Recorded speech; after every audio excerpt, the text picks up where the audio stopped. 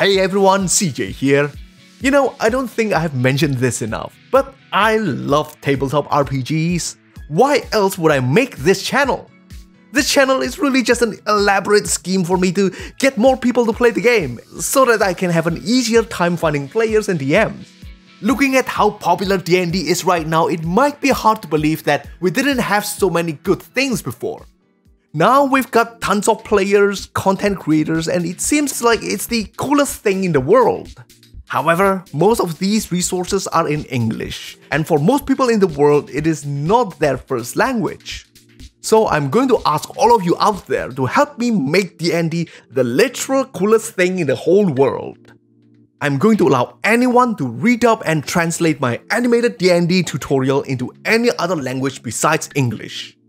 I've already allowed a few content creators to do this, so I might as well open this opportunity to everyone else. You can even monetize the video if you want to. But there are a few stipulations that you have to follow if you want to use my videos. Number 1. Respect the rights of the copyright holder of D&D, Wizards of the Coast. My tutorial videos only use the information out of the 5e system reference document, which is part of the Open Gaming license. So if you decide to translate the video, be sure to include the copyright notice like this here. You can also find the text in the SRD. Number 2. As part of the project, you are only allowed to use the videos in the How to Play Dungeons & Dragons 5e playlist.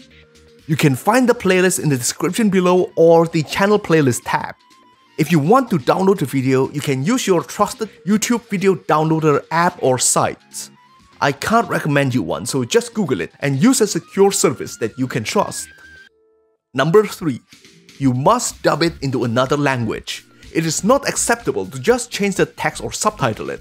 Otherwise, YouTube may automatically flag it as a stolen material and I have no control over the algorithm, so look out for that. Number 4. Credit me as the original creator and link it to my YouTube page in the description section. You can post the video in Nico Nico Douga, Bili Bili or anywhere else under the same agreement.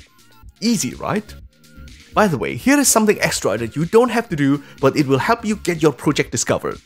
Link your translation of the D&D tutorial in the comment section below and tell us what language it's been translated into. For the rest of you watching, comment below and tell us what language do you want the tutorial to be translated into. Maybe it will inspire other creators to translate it into your desired language. Anyway, that's about it. Good luck and let's share this hobby to the rest of the world. CJ, over and out.